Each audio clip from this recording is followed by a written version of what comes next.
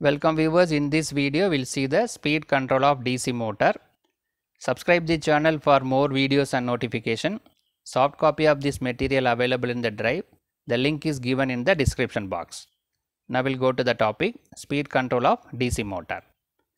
Now we will see the expression for back EMF so that we can able to identify what are the parameters related to the speed of the DC motor. So the back EMF given as P pi N divided by 60 into Z by A.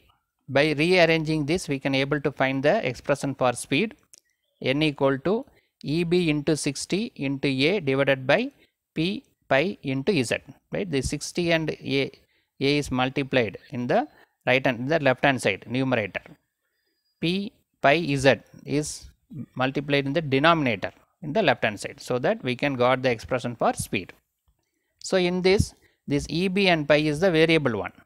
The 60A divided by PZ, these are all constant. Number of pole, number of parallel path, number of conductors, these are all constant. It will not vary. So that we can take it as a constant K. So that N equal to K into EB by pi. So it is depends upon only the two variable parameters, back EMF and flux. But the back EMF is given as V minus IA RA. So that you substitute this value here, so that N equal to K into V minus IA RA divided by pi. Now it is clear that the speed is depends upon these three parameters. One is applied voltage, flux and armature resistance drop. So by varying these three parameters, we can vary the speed of the DC motor. So based on that, we have three different methods. So by varying the flux is called a flux control method, by varying the flux per pole. Second one, rheostatic control method, by varying the armature resistance RA, this one. Third method, voltage control method, by varying the applied voltage, this one. Right? So this flux control, variable voltage control and armature rheostatic control. These three methods are available. So in this we will see the speed control of a DC shunt motor. Speed control of DC shunt motor. The first method we will see the flux control method. The relation between speed and flux is N is directly proportional to 1 by pi. It is inversely proportional. Both are inversely proportional. By decreasing the flux, the speed will increase. So this method used for speed control above the rated speed. So up to rated speed, the voltage is varied. We have one method is that voltage, applied voltage. By varying the applied voltage slowly, the speed can be varied, but that can be applicable only rated speed. We can apply only rated voltage so that the motor will rotate at rated speed. Above rated speed, we cannot increase the applied voltage. We can increase the voltage only up to rated value. So if you want to increase the speed above the rated speed, means we can go for this flux control method. How the flux is controlled, refer this diagram. The motor is available, DC shunt motor. Why it is called shunt motor? This field winding is connected in parallel with the armature. In DC motor, we have two important parts. One is rotating part, armature, stationary part, field. These two are connected in parallel, that is why called a shunt motor. So this A1, A2 is the armature terminals. This is a field winding. By giving the excitation, it becomes the electromagnet and flux is produced. So here our aim is to control the flux. In order to control the flux produced in this field winding, this rheostat is connected. The current is flowing through this rheostat. By varying this rheostat, we can vary the current flowing through the field winding. So this is the applied voltage. The current is flowing, load current. Here it is current is divided into armature current and field current. So at this position, the maximum resistance is there. So only minimum value of current will flow. If the minimum value of current means the flux also minimum. If the flux is minimum means the speed will be maximum. So by if you reduce the resistance, the more current will flow, more flux will produces. If more flux means speed will reduce. So by varying this rheostat, we can vary the current flowing through the field winding, so that we can vary the flux. By varying the flux, we can vary the speed of the DC shunt motor. So these details are given. This method used for speed control above the rated speed. By decreasing the flux, speed can be increased. Hence it is called the flux control method. How will you decrease the flux? By adding the resistance. So in this position the resistance is more, current is minimum, flux is minimum and speed is more. Flux can be varied by changing the current flowing through the field winding. So that is done by connecting the resistor R in series with the field winding. So the resistor is connected so that current is controlled. Due to the current control, flux is also controlled so that we can control the speed of the motor. When resistance of the field winding changes, the current through field winding IF changes and hence flux also changes. So due to that the speed is varies, right? The speed is varied by varying the flux, that is done by varying the field current, that is done by adding the resistance. What are the advantages in this method? Smooth and easy control is possible. By smoothly changing the resistance using the rheostat, we can increase or decrease the speed. Speed control above the rated value is possible. That is a one advantage. Below the rated speed means we are using voltage control method. This method used for above the rated speed. R of the field winding is high. Current IF in the field winding will decreases.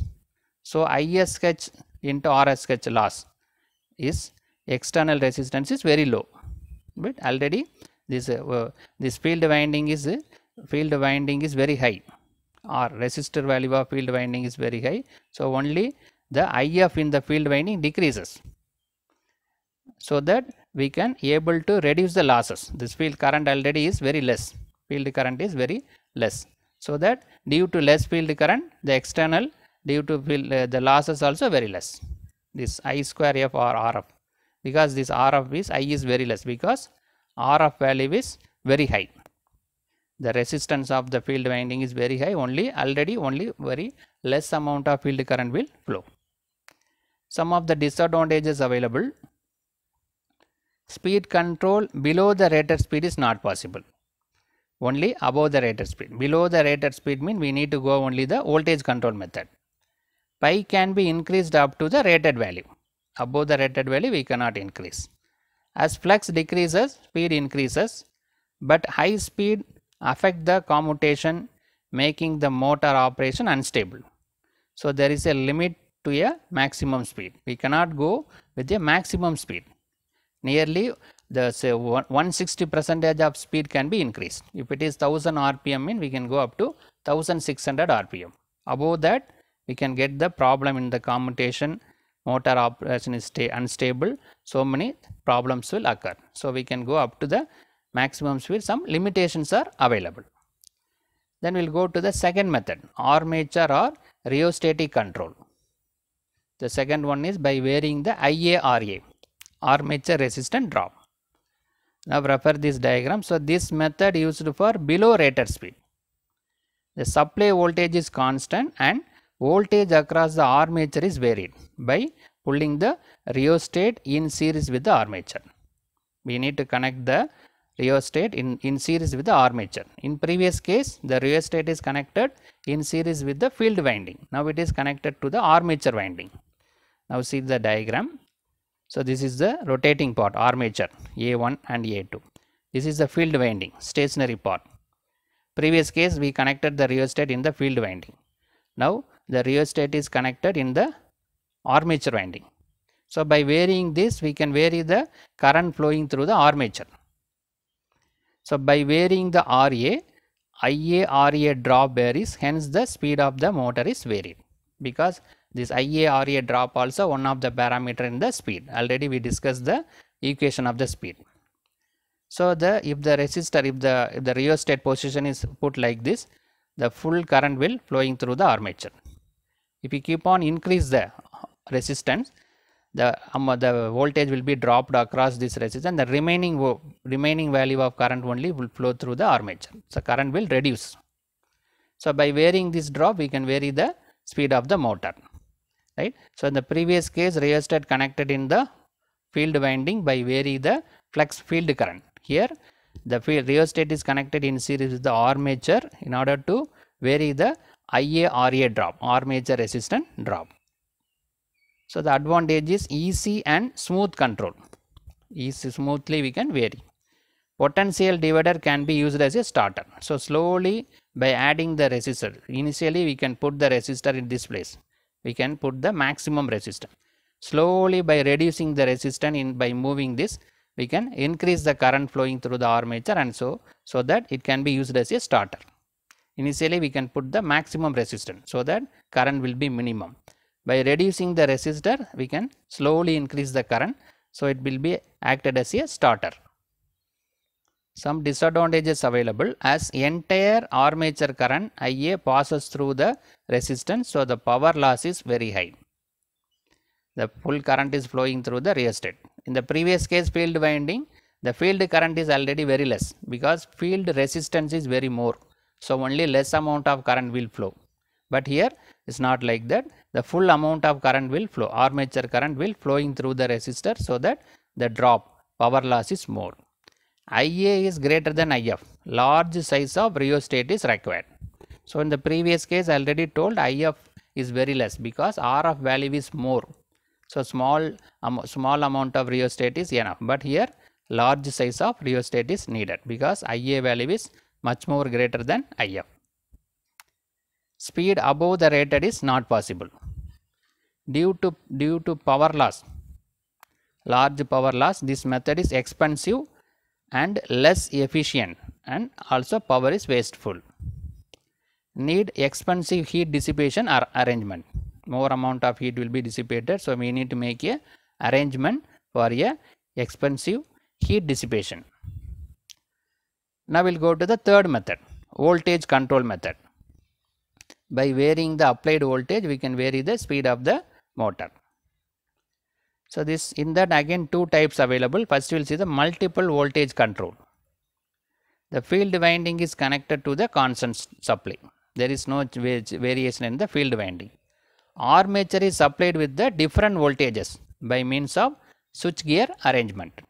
So by changing the switch gear, we can apply the different voltage, so that for the given voltage the motor will rotate at a particular speed, because speed is proportional to these different voltages. Now refer the diagram. So this is the armature rotating part. This is a field winding. Constantly the supply is given. There is no variation in the field winding. The voltage applied to this armature is varied by the switch gear. There are different voltage levels available. If it is connected here, the full voltage will be applied. So motor will rotate, start rotate. If it is connected here, only less amount of voltage will be applied, speed will be very less.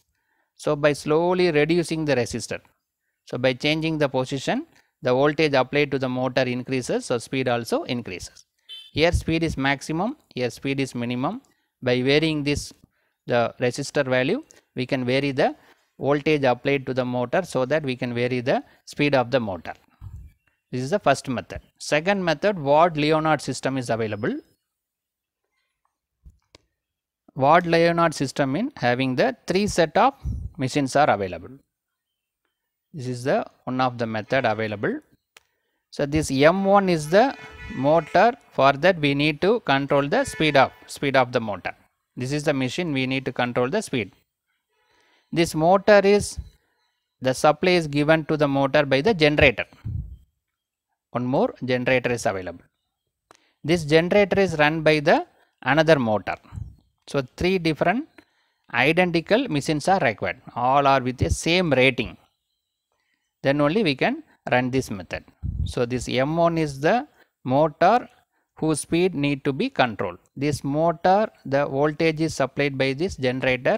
This generator is run by the another motor. Now we'll see this M1.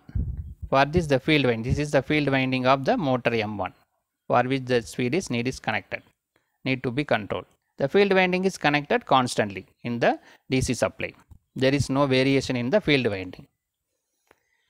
The voltage applied to this motor is from the generator, that is varied by varying this field winding. The field winding of generator is varied, so that we can vary the voltage applied to the motor.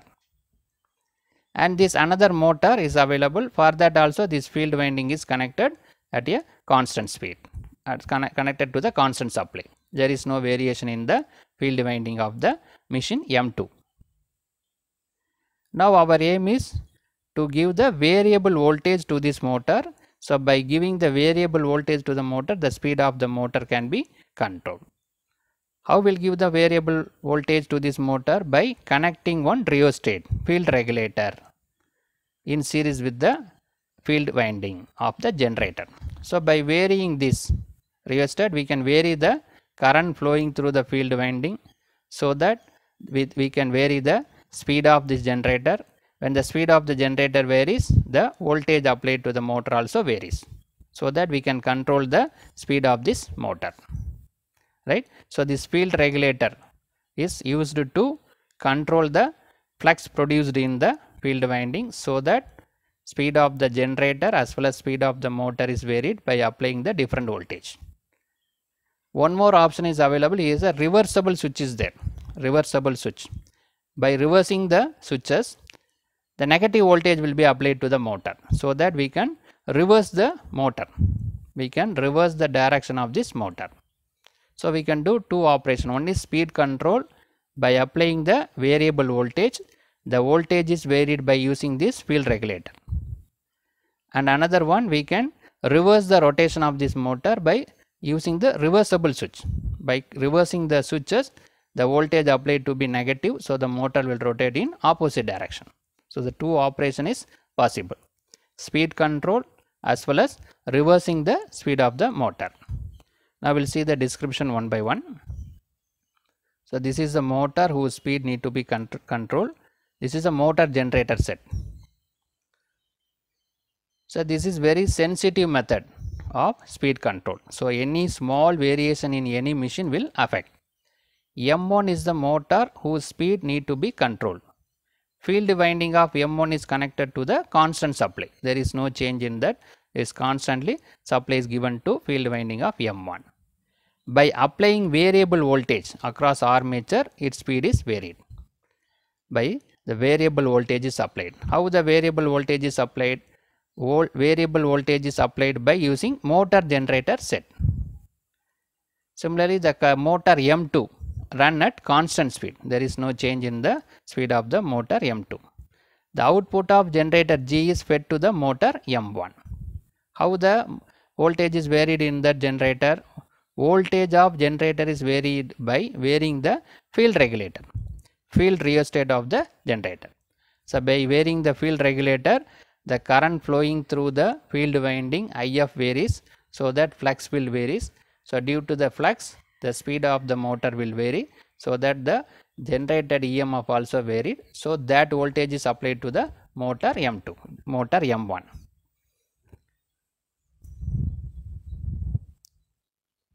The direction of the field current can be reversed by reversing the switch, reversible switch. So which reverse the polarity of EMF generated, and hence the direction of rotation of the motor M1 can be reversed. So one more operation, we can reverse the direction of rotation of the motor M1 by using the reversible switch. So speed control as well as reversible is possible. There are some advantages and disadvantages available. So wide range of speed control is possible. We can vary the speed from minimum speed to maximum speed. Speed control can be done in both directions. That is very important. Reversing the direction of motor also possible. Uniform acceleration is obtained because all three machines are coupled together, so that all three are identical machines. So the uniform acceleration will be available. But the disadvantage is arrangement is expensive. We need three identical machines. To control one motor, we need another two machines are needed. Overall efficiency is low because we need to run one motor, one generator, then only we can control the motor M1. So the efficiency is less and expensive also. So in this video we discuss about what is the speed control of DC motor, what are the parameter and what are the methods, and we can discuss the speed control of DC shunt generator. There are three different methods we discussed in this video. Subscribe the channel for more videos and notification. Soft copy of this material available in the drive. The link is given in the description box. Thank you for listening.